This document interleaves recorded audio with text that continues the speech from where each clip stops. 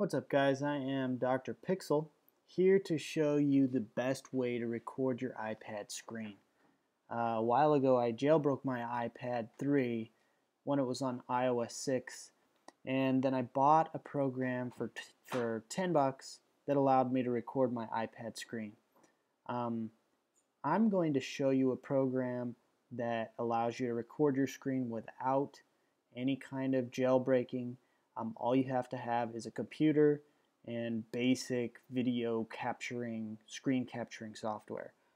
So I am currently on a Mac, and I use, as you can see by this icon here, I use QuickTime to record my screen.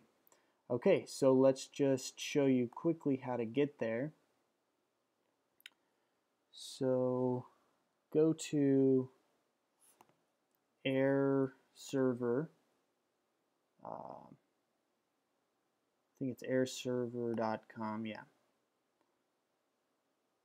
And you will see that this works for your iOS device, any iOS device onto either a Mac or a PC, and it works just like your iPad would then, AirPlay to the Apple TV.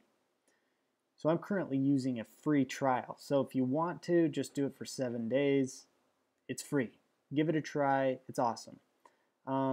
If you want to do it, as many times as you want, then I have an education email address. But worst case scenario, you'd pay $14.99 with, if you weren't a student. And then it's same price as for PC. Okay, so go ahead and click the free button or whatever. Register. I actually didn't register with Facebook. I just threw in my email and stuff like that. And then what I did was I just launched AirServer. And I launched it at startup. And that's basically how you do it.